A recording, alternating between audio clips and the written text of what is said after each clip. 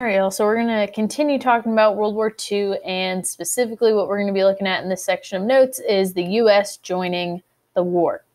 Now, we know that initially the U.S.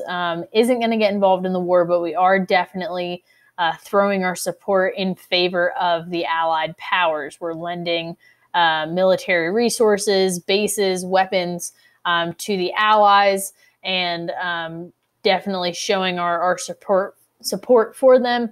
We're no longer trading with Japan. We're telling oil companies to cease their trading with Japan as well. So definitely showing that we are opposed to the Axis powers and in support of the Allied powers. Now, on December 7th of 1941, everything's going to change. Japan is going to launch a major offensive against the United States that's going to be at our naval base in Pearl Harbor, Hawaii, which at this point in time, Hawaii is actually not a state yet. It's still a U.S. territory. And this naval base at Pearl Harbor in Hawaii, while it was the target of this attack, for the sailors that were stationed there, they really did not think this was a possibility. Pretty much all the fighting in World War II is happening in Europe, which is thousands of miles away on the other end of the globe. And basically people that were stationed at Pearl Harbor really did not expect an attack to happen there. So when this attack does happen, it's actually going to come in 3 waves. And the U.S. military did have a slight bit of warning that the Japanese were going to attack. But by the time that warning reached Pearl Harbor and they had basically any sort of opportunity to respond to it, it was already too late.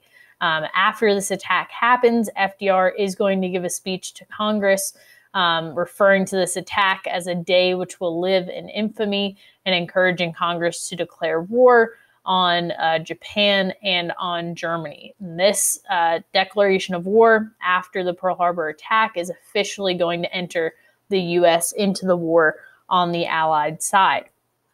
Now, as far as this attack goes, this is going to also launch the beginning of what we call the Pacific theater of the war. So the European theater is all the fighting that was happening in Europe. The Pacific theater is the fighting that's happening in the Pacific Ocean.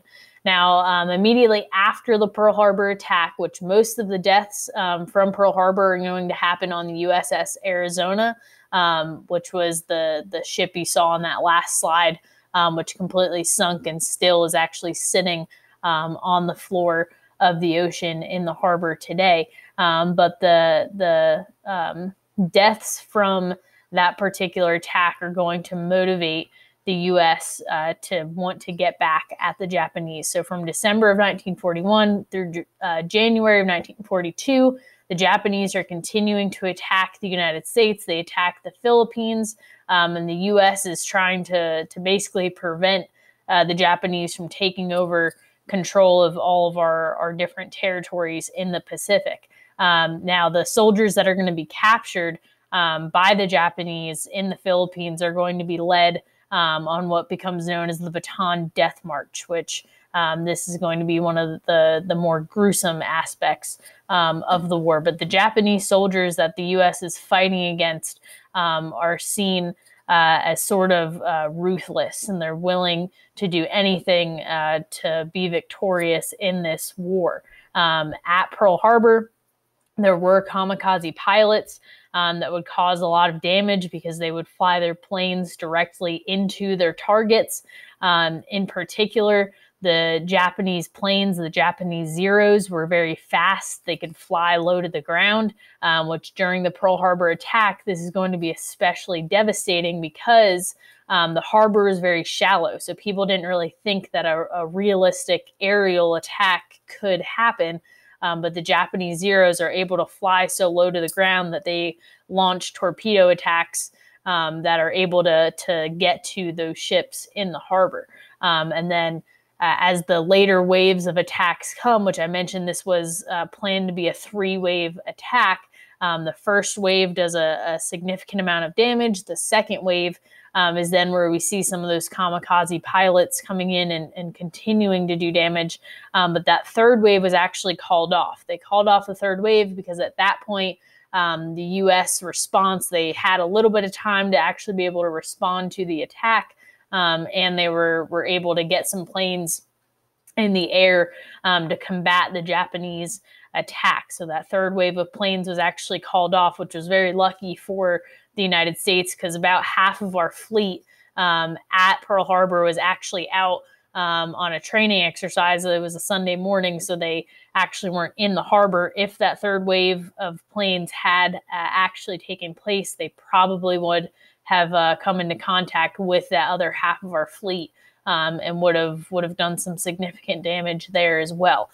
So while the U.S. fleet is definitely taken off guard, and we're definitely have a high number of losses, over 2,000 losses from that attack, and then obviously with the attack on the Philippines as well, it's not looking very good for the U.S. But continuing forward, we will see that this doesn't cause a ton of long-term setbacks for the U.S. military.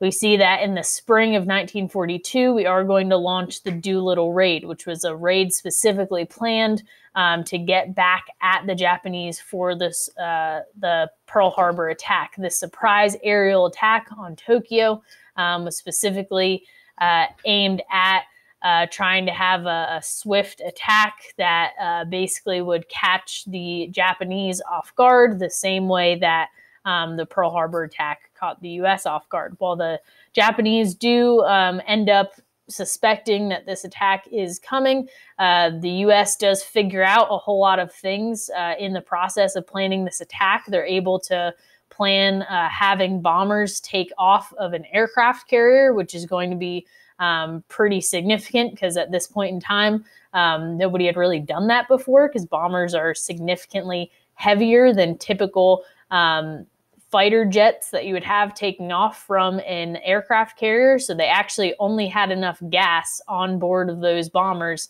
to get them to Japan. They wouldn't have actually been able to fly back to the aircraft carrier. They didn't have enough gas on board because it was too heavy. Now, as far as this attack goes, it is going to be swift. They are going to have minimal casualties on the American side. And this is going to help boost morale for the American people. And the Japanese are sort of shown, hey, we can do this kind of attack on you just the same as you did it to us. Now, after the Doolittle Raid, we do see that the U.S. is going to kind of shift its focus more toward Europe because they realize, yes, we got back at the Japanese. The Japanese are the ones that brought us into this war. They do realize, though, that the war in Europe has been waging on for 3 years now, and the U.S. Needs to help out the other allies to finish the war in Europe first, and then after that's over, then we can focus our resources on Japan.